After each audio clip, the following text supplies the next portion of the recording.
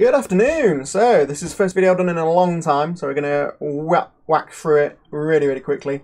There's been lots of changes that I've done over time, lots of little changes, but I just want to do a quick post now and describe them all to you. So I'm going to split this into 3 parts. I'm going to give you a quick whistle-stop update of what I've done. I'm going to talk about other things I've done around new features in the database, and then talk about and review some of the code. So very quickly on the theory, first of all, there's lots of changes that I've done recently. So I'm working on Milestone 1, which is the v0.1 release, if you like. So last time we talked, we were kind of down here. We just done the storage layer abstractions, and we were talking about the theory behind buckets and behind indexes and term listing, and trying to make things an order of magnitude simpler. So that's what I've done. So I've finished implementing buckets. I've also added sets as well as buckets. So rather than store a simple string value and retrieve a simple string value, you can store a set of values. The reason I needed that is because if you think about building an index, all an index is a list of keys. So rather than store values, you're storing pointers to other records. So if you're needing to store a list of what buckets each record is in, rather than store that as part of the record and then have to search through it, you store an index with the name for that bucket, and then you store a pointer to all the records. So that's a simple reverse index, like a term list, basically. And we'll be using term lists a lot for the basis of search functionality in the future. So I've implemented that. So we've now got a file key value store, or an in-memory key value store, so a key value store, and you've got a separate index store. So one for the data that the database user can request, and one that's kind of internal for indexes. So anything indexy that's configured in the database, that will be where that's stored. So it's stored alongside the data, so it's still within the same folder, but it's within a protected area with a different key space, so there's no clashes or collisions. And that's definitely what you want to do. So the number of records is not affected by the number of indexes, totally independent. So that's great. So we've implemented that now. What I've also had to do because of that is implement not just support for strings, but supports for keys, and keys of different types. So keys of strings, keys of ints, keys of anything you want, really. The same with values. So values could be a single binary value. It could be a blob, an image, if you wanted. It could be anything. So what I've done is I've implemented lots of templating to enable you to pretty much put anything in there. And I've tested all the standard kind of intrinsic types in C++. Strings, I've vectors of bytes, because that's under the hood what they're stored as. Also the hashing of all those things automatically and transparently to the user, and so that it doesn't impact performance by hashing multiple times. So all that's done. So there's an awful lot in there.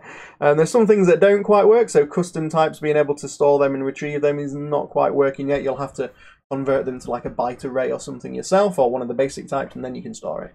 Other than that, it works great. What I've also done is I've taken some feedback. So there's been some people that have been asking for things like it being able to compile on Linux. So that is all now implemented. So Phil Ashby there, who's someone I've known for a while but is recently retired, he's been doing some work on that. So I've merged that in today after testing it myself. I've now got it working on CMake Visual Studio across Linux, across Windows, and across my Mac, obviously, and that's all working great. So now you can pretty much download this on any platform, run a couple of commands, and you're up and running. So it's pretty cool. So that's what we've been doing. I've also done a lot more wide-ranging performance tests, obviously, because there's a lot of stuff here that could quite easily break if you don't put lots of tests in. So there's now hundreds and hundreds of cases. So if I quickly run through the test cases here, you'll see they run very quickly. 325 assertions now. There was about 20 before, I think. And then similarly, there's query performance as well as normal gets and sets as well. So by implementing bucketing and by saying I want to store this record, but I want it in this named bucket, what you can now do is you can say, well, actually, just give me the records or the keys for the records of everything that's in that bucket. So this is what I've now implemented as well. So here you'll see, for example, that if I have 1,000,000 keys in my in-memory key value store, I'll zoom in a bit there. If I have 1,000,000 keys in my in-memory key value store,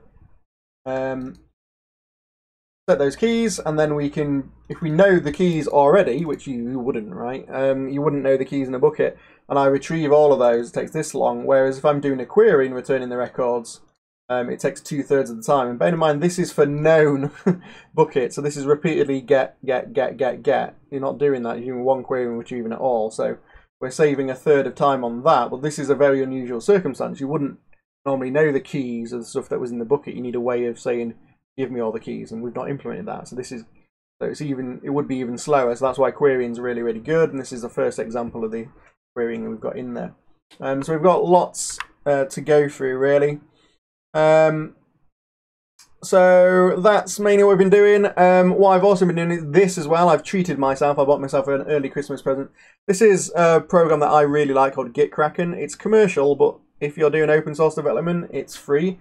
I bought the paid for version because I really like it, and I've been using it for free for years in open source projects, and I was like, sod it, I'm going to buy it. So I've treated myself to this. So I now use this across all platforms. Don't really need it. I know the command line of Git pretty well, but we've gone through. I was just getting fed up of not having good visibility on fast forwarding and pulling in PRs and stuff. So I've now put it in here. What I've also done is I've renamed the master and develop branches. The master is now trunk, like a tree, so the main part of the tree. The stem, which is where all the new growth comes from, right? Get it? The stem comes off of that, and all the new feature branches come off of the stem. So that's where all the new growth comes in, you see. So that's that, hence the name trunk and stem. I don't think that'll catch on. It's just a weirdness that I particularly like, so I'm sticking to it. Also, something else that's come out recently, you might have seen that the GitHub have released a command line interface. So as well as the git command, you can do GitHub. I've used that for the first time today. Phil's patch, his pull request, I was like, do you know what, I need to test this out. So I did GH PR check out, and checked out his PR, tested it, modified it, pushed it up with a standard git command into my feature branch, and it kept all of his work history because he's been parallel, trying to get it working whilst I've been working on the features. And now I've managed to merge them in, so it's kept his commits in there in history, as you can see here. So you got all his changes, and it's also kept mine in there as well. So it's great. It's worked really, really well, that command line. I've also got the git flow on the command line as well, so I can do git flow feature start and then a feature number, and it'll do all my naming for me for feature branches, and I can finish features, push them in. It's really, really good. So yeah, definitely recommend. I think they've done a really good job on that GitHub command line interface. So even though it's version 1, it's still pretty good. That's good news. In addition to that, we've had somebody else, I think Michael Howard, I think his name was, we'll check, my memory's terrible, sorry. He was doing similar to Phil, but on Windows, making sure that works. Now, it just so happens I've got my Boudica machine here, which is an absolute beast. It's Intel chip from the start of this year, 14 physical cores, so 28 hardware threads. It's an absolute beast. So I've been making sure it runs on there efficiently. So I now can run Visual Studio Code on any platform, use CMake on any platform. So on a Mac, it compiles successfully with CLang. On Linux, it compiles successfully with GCC with the C++17 file system add-on, which is now part of CMake, so you don't have to worry about it. And it also compiles on Windows in MSVC. So all of those compilers work, and all the tests pass, and all the performance tests look good across all those platforms. So that's really, really good news. So thanks for Phil and Michael for doing some work on that and suggesting some changes. That's actually really helped me out. What else have I done? Yeah, so that's the whistle stop saw the changes. What we'll do now is we'll step into the code. So we've done all these things here that we've mentioned, but let's go have a look at the code. I'm now in Visual Studio Code. I've stopped using Qt Develop, not because I don't like it, but because I wanted to use something consistent across platforms and wanted to make sure that whatever I was doing was consistent in CMake. So what I'll probably do is I'll deprecate the Qt Develop stuff and rip that out soon, because I'm using more and more command line tools and integrating them into my build flow. I want to integrate automatic testing of branches and commits.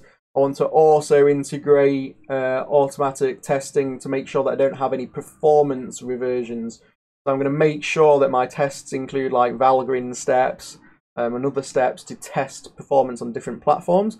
Automate the hell out of that, so that before anything hits trunk, we know absolutely what its performance effects are going to be across all platforms. I don't want one change somewhere hosing the code elsewhere, and that's what's been happening recently. So I'm going to use my big beast of a machine. I work for VMware, so I've got VMware Workstation installed on there for free because I work there, and I'm just going to use that as well as Pivotal Concourse, which is a part of VMware Argon. I'm going to use that to automate all the builds, which is really good. So that's what I'm going to do. What I've done recently there, I'll just go through the changes. So the README has changed. I'll mention this briefly, is because we're now using submodules. Instead of manually go and fetch this library, it's now a submodule when it needs to be. If it's header only and it's Apache 2 license, I keep it within my repository and do a pull of that. But if it's something external like Google's highway hash, where I want to build only linking rather than a source code linking, I do the git submodule. So that's pulled in now. More CMake commands now. So if you're doing that, this actually works across all platforms. I did test it today. Still got the Qt creator in there if you want to use it. I've also got command line examples. Command line doesn't really work with sets or anything. It's a simple command line, so I'm going to have to figure something out there. The tests are all here. There's also performance tests. I've made it so the performance tests don't always run because that was just taking forever. So that's now a separate thing. I'll put that as part of the build process so people don't have to do that as part of the PRs. And there's more feature sets there, but basically this is much simpler and it works across platform. I've also included high-level latest performance results. So these performance results are pretty amazing. So if you look at the in-memory store, which is the kind of primary comparison, I don't want to mess around with disks and stuff. So the sets have slowed down. This was about 4 million, whereas this was about 4.3 so, or 4.6. So it was always a little bit slow, as you'd expect, but that's slowed down a lot. And that's because of the highway hash implementation and because of a few things I'm doing around converting up front. So when you set a value, I convert it up front and then set it. So this is to be expected. The more ingest level work you do, the slower this will go. But bear in mind, this is on a single hardware thread. So if you're on like a 14-core machine like my big box here, it's using half of those cores, half of one of those cores, so 1/28th of the power of my machine, because we've not sharded these keys yet. So we will do that soon. But the performance here is still pretty amazing. This is operations per second. So this is 1.6 million keys I can set per second and 4.3 I can retrieve per second. Simple, short keys. What I've also done is, because we've implemented querying now, because we've got hashes of each key, as well as a hash of each value, I've implemented querying. So instead of saying, go pull back all the keys and figure out which bucket they're in or list me all the keys, what I can do now is I can have a query, simple at the moment, just one query implementation, which is what bucket is it in. But as you can see already, it's saving a third off the time of retrieval, so it's well worth it. The file store has drastically reduced in performance. That's like 1/12, 1/15 of where it was. That's something I need to work on. So this file store is really slow. This actually has improved this morning through a few fixes I've done in the templating area. I need to do a bit more. There's lots of times hashed values are being created from hashed values, and that's wasting a bit of performance there, although I've improved it quite a bit. So that's looking pretty good. If we then leave this file and go and have a look at some of the code now, which I know you're all dying for me to shut up and talk about the actual code. What I've done now is I've added a few new things in here. So we've now got a generic hashes. It was getting to the point where I had to refer to hashing everywhere. So I've now got a generic hash interface, really. So this is kind of a default hash. So this is the functionality of hashing that GroundUpDB needs support for because of how it's built, but it doesn't. Hash is implemented in the library so that there's an indirection there, so you don't get stuck with one hash type and then have to recompile everything. That hashes function, that default hash is referred to elsewhere within GroundUpDB. Within types, I've now got, because of support for any key, I basically, what I do is when it hits the database, I'm supporting any type from the app, but at the moment on the back end in the store, it's still quite dumb as to what it's doing with those values. So you can either give it a value, which is effectively a binary value, gets converted to a set of bytes, which is basically this. It's a standard vector of standard byte, and I convert everything to that efficiently. There's lots of work I've done on that, which I could bore you with. Looked at memory traces a lot. But I'm now getting up to something like 89% of the time that my database is spending when you're setting a key is purely on memory work. It's so it's pretty damn efficient, which is really good news. So I'm using that. Everything gets converted to that. So I either support something that can be converted to that, or I support a list of things, and that could be a list of any type as well. So, but really, you know, if you provide a vector to set key, even if you provide a set to set key, it won't interpret it as a set as far as my database is concerned. And that's to give you as a developer the option that if you say, well, I don't want the database to do anything clever with this value because I know I'm just going to store and retrieve it. I don't want it to index, that'll give me a performance hit. So all I do in that instance, if you just store that value with that key, no bucket specified, and then there's no indexing done, it's just stored as quickly as possible and retrieved as quickly as possible. So that's supported. In future, you know, we've added support for sets and basic types, but in the future we'll add maps and things like that for more performance, but at the moment we don't do that. That's what we've got. So we've got this key class, so this is templated, so I've had to have read like 2,000 page of documentation. I've used templates before, but only simple ones, and I've had to get quite technical across a lot of this. So I've read over 2,000 pages of reference material like on modern C++ just to make sure I got my head around it. Still don't think I've quite got my head around it. That's meta programming for you. But yeah, so we've implemented this very thin wrapper, and all this does is store a set of bytes. So long as the thing that you pass in can be converted to a set of bytes, transform, and then days. That does mean, though, that effectively everything has to be a hashed value and encoded value. So we've got this concept of an encoded value. This is whether you can convert between things easily. I'll worry about that later. So we've got the concept of hashed values. All this is again a set of bytes. So this comes from the key. So you specify, here's my key, set of bytes, or something convertible to that. And then it stores whether it has a value or not, its length, and the actual hash as well. And this is again heavily templated, and by heavily I mean heavily. So I mean, look at this one. This is an absolute beast. This isn't necessarily the best way of doing it. I'm going to split this out, but this effectively accepts any type, so long as it's one of these. So if it's a string, simple string, or if it's a kind of char, and that's required because a lot of time if you put a key within quotes, then it'll actually be a char array rather than a string. So that's in there. Also const as well. That was giving me different answers, which was a bit annoying. Also, if it's a type of numeric, so if it's an integer, we can handle it. If it's floating point, we can handle it. If it is already a set of bytes, we can handle it. That's something that I forgot originally. And if it's a container, so this is all STL containers, but not just STL containers. Any custom code you've got that is STL container-like interface, and that can be converted to a set of bytes, and we pull that in as well. So we support custom STL, custom types as well, including keyed. So this is maps. This is where rather than just an iterator over a set of values, it's an iterator with a pair of a key and a value. I support all that as well. Not figured out yet how to do a custom class with a an explicit or implicit conversion operator, but I'm working on that at the moment. That's pretty cool. So that's hashed values. Here's the concept of a key that's already been hashed is really a hashed value. I've just called it hashed key, and the reason for that distinction is so that when you're reading through the documentation, like set key value store, it doesn't say hashed value. That just confuses the crap out of everyone. I'll put hash key and encoded value. So you see, it makes complete sense when you're reading the documentation. Simple alias works quite well.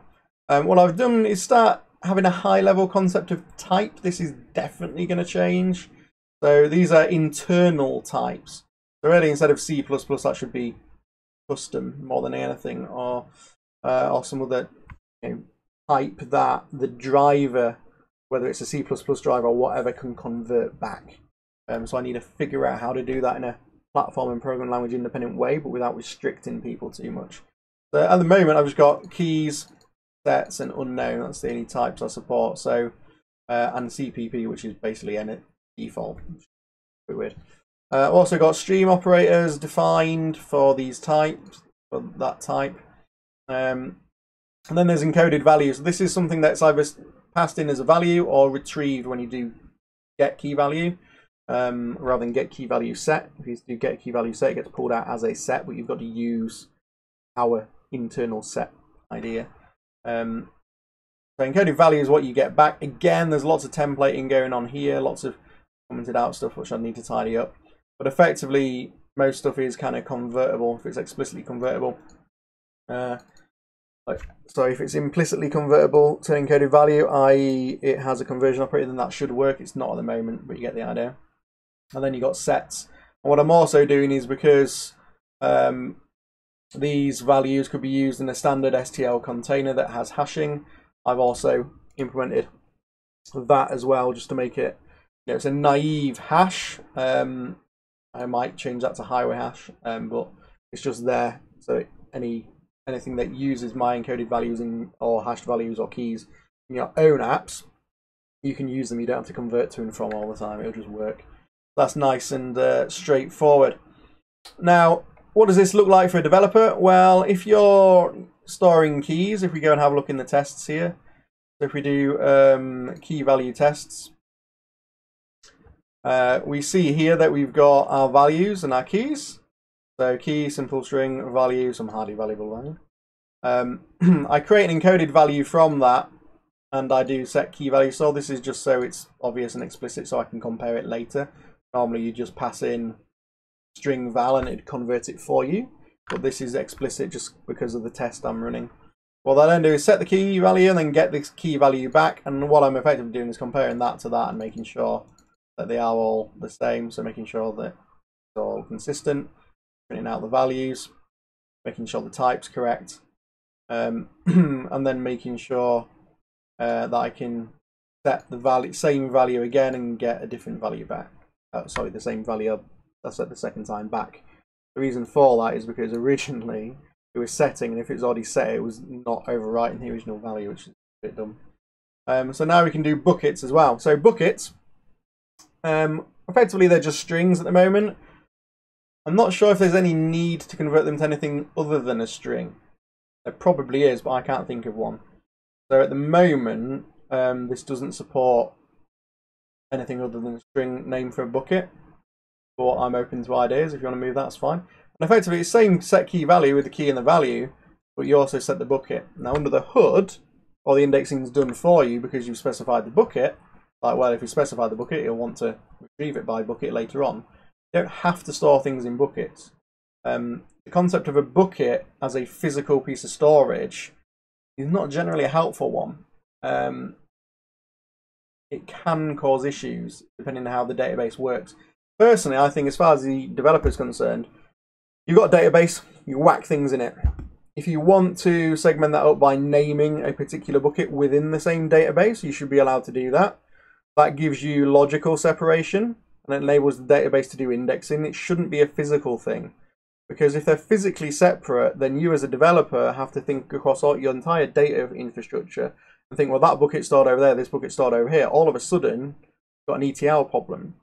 Really, you want to abstract that away and put that into your database. You shouldn't be doing that external to the database, I think. So the concept of bucket is really like a collection, a named collection. You don't need to. You don't need to use them, in which case it's not indexed, in which case it's slightly faster. But if you do specify buckets, then we do that as well.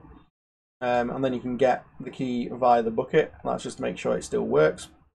And then what we do is we support sets. So here we are, simple string. We've got multiple encoded values. So we've got a set of encoded values. And internally, all that is a unique pointer to an unordered set, where the unordered set has an encoded value. The reason I'm using an unordered set is because I'm interested in the hashing function. So this is effectively a GroundUpDB set. Is really an unordered set of an encoded value. Right. Now adding my encoded values to that, and then set key value, key and set. Because this is a different type, it knows how to handle it. But the get is different, because this is you telling the database, I know it's stored as a set. Go and get me this set and return it as a set, not just as a blob. So it goes off and gets that key. Yeah, and then I'm making sure that all the values are the same, and that we can definitely find those values, and that the size is the correct size. So that's great. We'll then do those query by bucket. So in the memory store, because I always do things by default against the memory store. again, creating a new database, and then I'm creating several key value pairs, a key value, key 2, value 2, etc. And then the bucket name. So some of them I'm putting in buckets, some of them I'm not. So here we see that value 1 and value 4 both in buckets, whereas 2 and 3 are not. What I'm then doing is setting up a query just for my bucket name. Yeah. And I'm making sure that that's in a separate string because the query will happen later. So I'm just making sure there's no like memory comparison, same name. And then what I'm doing is I'm creating a bucket query. So I've created a high level query interface. You can create your own subqueries, and all they'll effectively do is enable you to kind of test various indexes within the database. They run a query exists above the store implementation. So indexing is separate from storage, although an index may be stored in a key value store. So at the database level, you can do gets and sets. You can do indexing, buckets, and those type of things. What the database does is it uses a different key value store implementation for the underlying functionality. So all of our kind of high-level user functionality, such as indexing and things like that, are constructs at the database level. But how that physically happens in the key value store should just be a really fast, really specific key value store and have no concept of anything above it. It should just deal with its storage with the keys it's given, not worry about anybody else's keys, and just be true to itself within that subset or that shard of the key, right? And that's one component doing one piece of functionality very, very well. The problem with pushing concepts of indexing all the way down is that all of a sudden everyone's key value store implementation has to implement that functionality, right? So it's not efficient. So what we want is a really efficient key value store, and then in the indexing, we'll take advantage of how to use the key value store to do efficient things. So that's going to be a higher level. And that's drastically simplified the key value store interface. There's no longer concept of buckets you will not find in the key value store interface. It only exists at the database level. Okay, so that's an important distinction to make. So before, it used to look a bit weird that in the database you'd have exactly the same function names as in the key value store, whereas now you don't. You've got queries, you've got buckets in the database level, but they do not exist in the key value store. And that's because the key value store should just be a key value store. That's a long-winded explanation for something very simple. But effectively, I'm creating my query here, and then running that query, so I get a pointer back to a query result. I should probably just call this query result this type, really. And then effectively what I'm doing is I'm pulling back the keys as strings. Now I happen to know that these keys are strings. They could really be any type, but I know they're strings. So effectively I'm getting my bytes, which is the key, and then converting that back to a string so I can print it out. Just let's see. Notice that I'm doing this kind of thing, +1, adding /not on the because it's a array, and then I'm printing out keys in this bucket just to confirm it. Then asserting the size is correct, so you pull 2 back out the 4. Key 1 is in there, key 4 is in there, but 2 and 3 shouldn't be, not in the native bucket. And then we're just making sure that the retrieved keys are the same as the saved keys, like the values of the key rather than just the number, which is cool. And then we do the same thing but against a file store, because we should always do the same test against all of our back-end implementations, so we do that as well. That's in there. In addition to that, what else have we done? Yeah, so I found a bug. So my first bug, so obviously you should write a test when you find a bug to make sure you can reproduce it. So this is my load keys into memory store from a file store. So my sets in the file store are fine, my sets in the memory store were fine, my sets in a cached file store using memory store wrapper were fine. But in the CLI, so in tests, it wouldn't show up because we create a database, do our test, and shut it down. We never create a database, do our work, save it, don't delete it, and then load them again. So this is to catch that problem. So this is basically my file store wasn't loading the keys correctly into the memory store when it was being reloaded from a second start. So on the command line interface, this was showing up. So effectively, I've written a very simple test to duplicate that problem, and now I know that when that works, I know it's fixed, and I keep the test in there because that way I don't have a reversion. later on. What I've also done is put in lots of support for different data types. So in here, I've got a custom type here, which isn't working. And then I've got, because I got fed up of writing this for every single type. So because I'm getting quite into my templating now, I was like, sod that, I'm going to do this. I'm really glad I did, because this is a lot of code for something that will be ran many, many times. So here we see all these intrinsic types are supported in here. So this is to force these types going into here.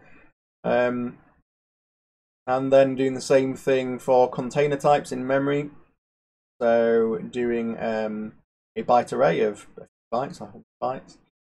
And then doing a list of strings, an array of ints, a DQ of strings, forward lists, lists, sets, maps, multi-sets, multi-maps, and then unordered associative, so unordered set, which we obviously have anyway, unordered map, multi-set, and multi-map. So all the STL container types, the standard ones you use, do work.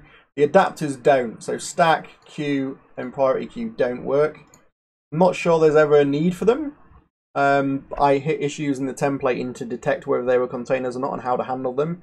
I'm concentrating more on getting common things up and running at the moment, so I think custom data types is more important than those 3 containers.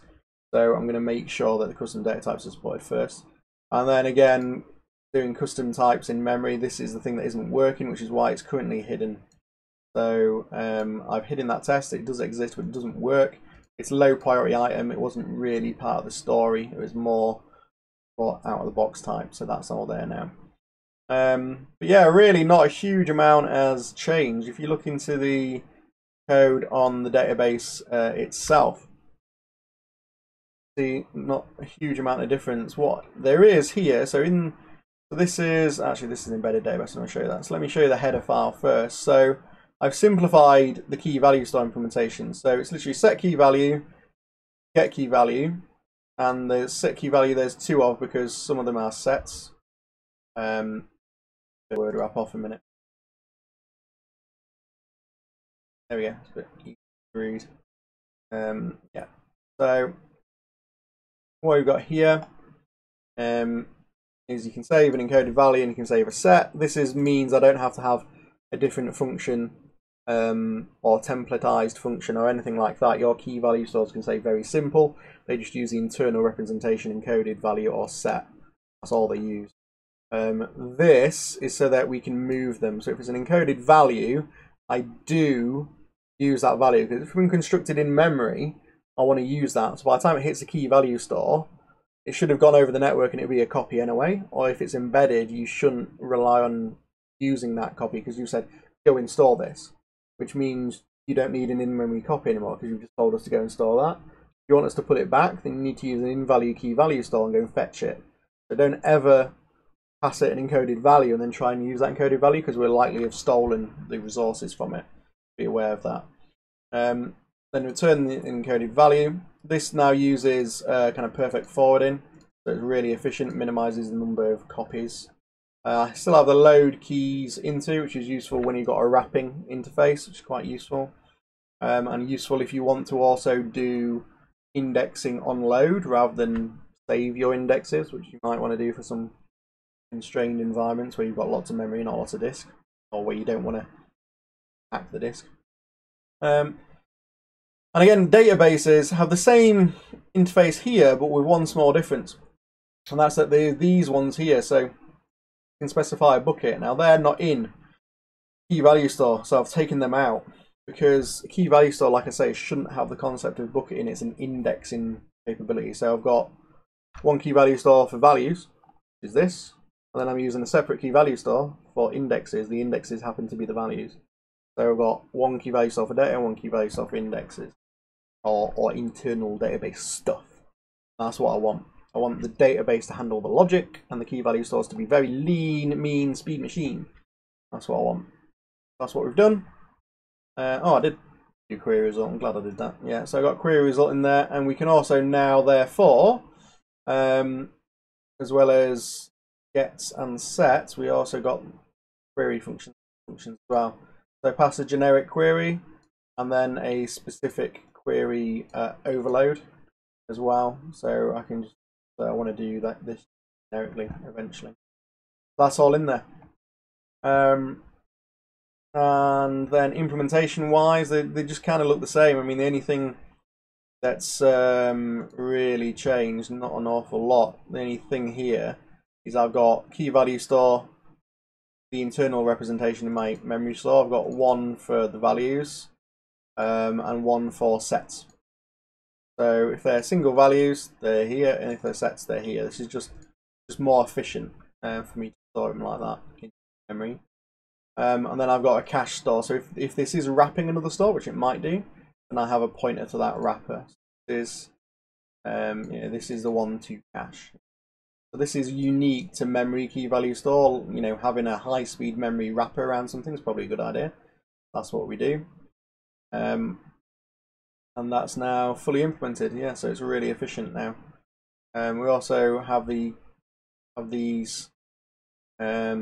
These are basically just get store just in memory representations, whereas in my file key value store, I'm of course going to disk. Now I've changed the on disk representation. So if I have a look in my test folder here, and I have a look in GroundUpDB folder, let me make it bigger for you.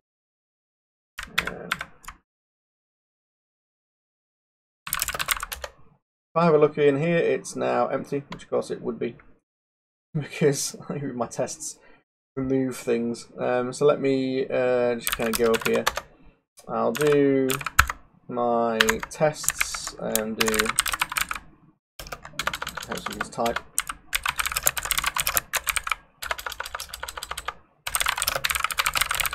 I'll do this and let it insert a whole bunch of stuff before I kill it. So this is doing its setting. Just give it a minute. This is default key value store, so this is a cached in memory against disk. So if I do that, that should do it. Yeah, so if I go into here, yeah, I've now got a database which is not empty. So this is the values that it was storing. This is why it's so slow. I'm using a different value. So you see there's an awful lot of these. So it's generated thousands of these in a few seconds that I was running that test. So if we actually have a look at this one at the end, let's just grab that. So if we do, so you remember before I just had like the KV, whereas now I've got a key and a KV for each hash number. So this previously was like the string name of the key, but of course if you've got weird characters that'd blow up on some file systems. What I'm doing is I'm hashing the key name, and the hash is what the file name becomes, because we know that's a number. It's easy to convert to a string. So what we're storing in there is we're storing the type and again the hash value. And the reason we're storing the type and the hash value is because the same record, multiple records can be hashed to the same amount. So what I'm going to do eventually is in here have a description of the multiple keys that they relate to, and then in the value show the value. So this is basically saying value has a value. It's of type 3, which is C++ type. So it's not a set basically. The value is of length 2, so this is a string basically of length 2, and the string happens to be a number, but don't get confused. So in my test I'm doing 1 to 100,000, and that's what the values are. So the value 54 is also its key ID as well, because it's simpler for testing. So that's what 54 hashes to as a string, and obviously that hash is in here as well. So the hash is repeated in the file name, but also in here. Now the reason for that is because this is the value hash, right? So the same multiple keys can have values that hash the same value. So this relates to the value for that particular element. So the same hash KV could have multiple records in, even though it's a single element, because multiple things could hash to the same ID, and that's important that you don't forget. So that's implemented there. But if we have a look in here, there's also an indexes folder, and the indexes have not been kept. So I think I'm using my in-memory index store for that particular test. So The indexes basically use the same mechanism. The only difference is that you've got a set. So if I go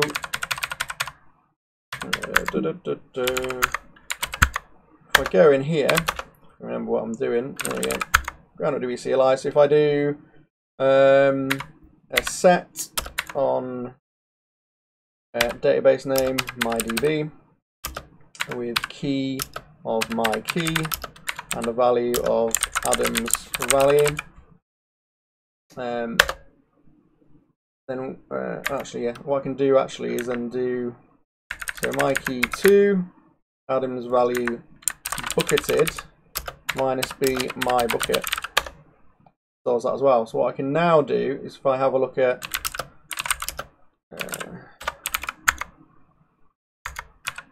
indexes, we see that we've now got an indexes folder. If I cat indexes, I'll look at the key. So again, the key, this time the type is set, and you'll notice the key, although I specified it's a bucket of my bucket, because this is an indexes key value store, I'm not just going to have buckets as the indexes. So I'm using this, which is a kind of C++-esque value, and I'm putting that in front of whatever type of index it is. So an index is effectively a term list, so it's just a list of hashes of keys that match that particular term. So they're always going to be sets. But this one's for a bucket index of that named bucket. So there might be multiple for different named buckets.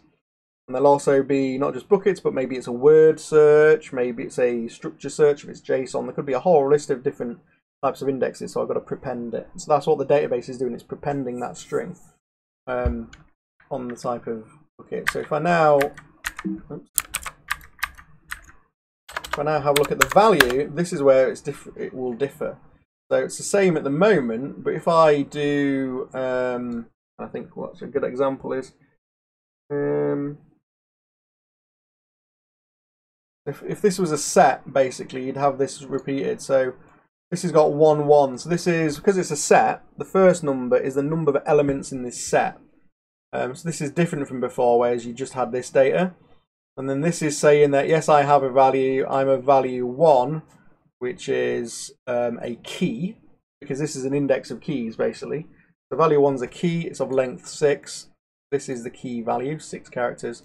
This is the hash. You'll notice in this instance, the hash of the record is different from the hash of the file it's in. That's because this record is the ID of the record in the parent database. If I grab that and I now cat, what I will have is, I bet you any money, I've got a key in there. There we go. So I've got a key in there with that hash. Yep. So there we go. It's just a key. And then if I do the same on value, that's the value of the thing. So this here is a pointer to this key, and within this key we can see that it's a key with a value. It's of type 3, which is C++ or string in this case, 18 characters long, and that's the value.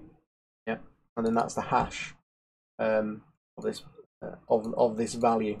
That is the hash of the value, whereas here the hash of this value is effectively the hash the record. So that's how it works. That's thinking back. So that's basically reverse index and how that works. And I think that's it really. That's everything I've got to show you today. I mean, the performance is pretty amazing. So if we want a quick oops. What am I doing? Oh yeah.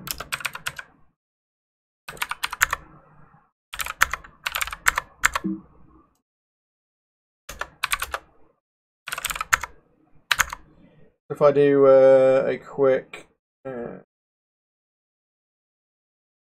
do memory and performance, it should work.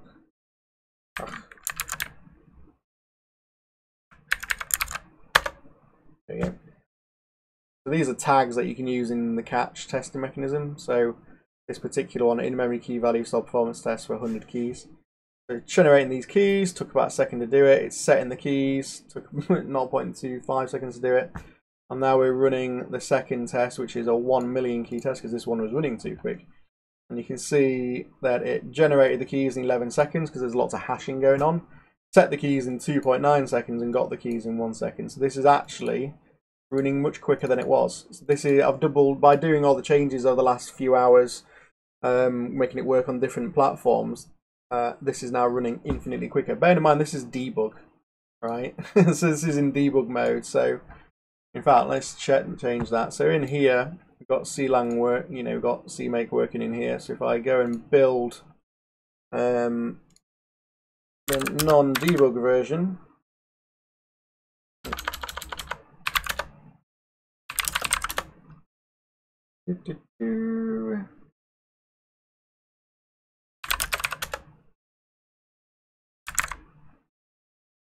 good.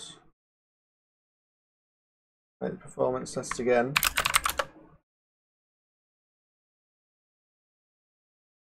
Yeah. There we go. So let's just finish the test. So if we do that, yeah, we see the tests have been updated. So if we now run the same performance tests again, we should see an order of magnitude difference. Yeah, there we go. Yeah, so a little bit of difference there, just a little bit. So that doubles the performance. So, but this is a million keys again. So the debug version was setting 240,000 per second and getting 754,000 per second in memory on a million, whereas this one is setting 820,000 and getting back 2.42 million. So I've now basically doubled performance by all the recent performance changes I've done on different platforms. So that's the end of it, really. That's the end of everything I've got to show you today. Hopefully you've enjoyed it. It's a bit of a whirlwind tour of everything. But yeah, hopefully you've found it useful. Next, what I'll be doing is I'll be looking at a couple of different things. Not quite sure what to do next. I'm thinking of implementing the kind of Redis wire protocol next, so we can start to run the Redis benchmarking tool against this, because I think that'll be more useful as a drop-in replacement, because Redis today is single-threaded anyway, apart from the enterprise version, but the open source version single-threaded. So I'm thinking of implementing the Redis protocol first and do a compare and contrast just on the functions that we currently support, which is obviously less than Redis. And then what I'll do is looking potentially at implementing sharding. So on one machine still, but sharding the database. So you'll have a database server that you can install a single instance of on a machine, but use all the compute capacity on that machine. So unlike Redis, where you can install on one machine but use the compute capacity for one hardware thread, on my big beast here, I'll be able to, you know, do 1/28th of the keys. And if I do key sharding very efficiently, I should be able to get around 25x or 28x performance improvement over this. So rather than set 2.4 million keys or get 2.4 million keys a second, it should be around about 50 million. So that'll be pretty cool. So I'll do the Redis protocol and then I'll do sharding. But hopefully you found that interesting, and I'll speak to you soon. Bye bye.